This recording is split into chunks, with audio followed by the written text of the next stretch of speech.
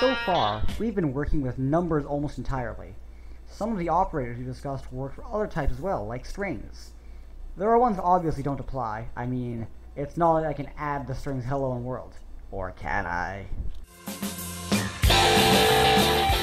When this program is run, it prints out hello world, as you can see in the console. The plus sign can also be used to combine strings, as seen here. This is called concatenation.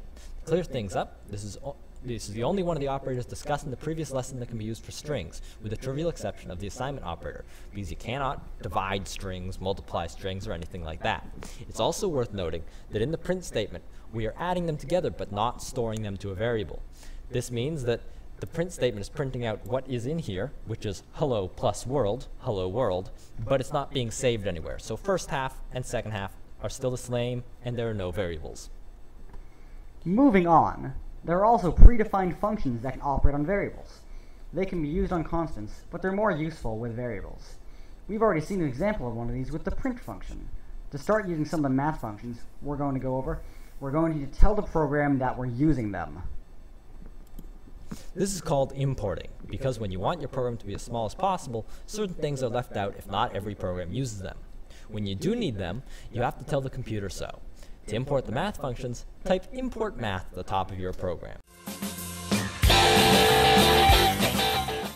Here we have a math function which prints out the square root of 15. There exist many functions for doing math in your programs. Let's go over some a bit quicker.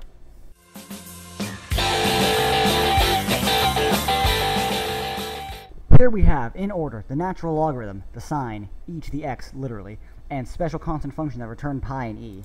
Strings also some useful functions, but we need to import them with import string.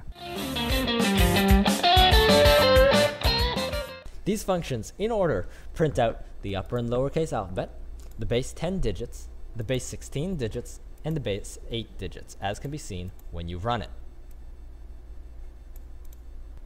In the next lesson, we'll talk about a new type of variable, the Boolean. The assignment for this lesson is to use the math functions to calculate the fourth root of a number and the log of sine of a number.